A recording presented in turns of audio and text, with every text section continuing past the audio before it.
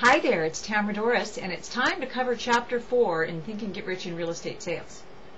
Today we're going to talk about your feelings and how important your feelings are into attracting the things you want into your life.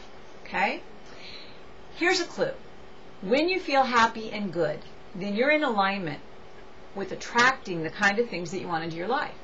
You ever notice if you wake up in the morning and you have a bad start, the whole day kind of falls apart? Well, this is what we're talking about. Likewise, if you start out in a positive manner, joyful, happy, then the rest of the day just sort of turns out to be the same, doesn't it? Okay? So your feelings are your best indicator in the universe of what you're attracting. So you have to ask yourself, when someone says something that makes you mad, cuts you off on the freeway, a deal falls through, are you attracting or are you reacting? Because I can tell you, when you start reacting, and reacting doesn't feel good. Reacting feels like you're pinched off from everything that's good. Reacting feels uncomfortable. It's discomforting. So when you're reacting to something, you're repelling the good from your life. It's not good stuff.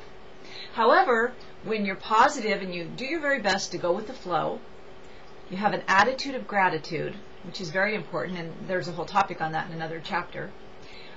You focus on what's good in everything. You're looking for the positive. That's what you're looking for. You don't want to look at the negative. So when you try to practice this on a daily basis, you're almost guaranteed to be attracting things that are positive. Now remember, the way that universal law works doesn't mean that you sit and think positive today and tomorrow 5 new buyers are going to fall in your lap. What it does mean, however, is that everything you have created in your life right now is a result of everything you've been thinking before. So start where you're at today. Start now by thinking more positively. When you think more positively, you're attracting positively. However, when you react, you're not attracting the things that you want. Okay? So that was Chapter 4, in a nutshell, of course. And I'm wishing you a very top producing day. Thank you.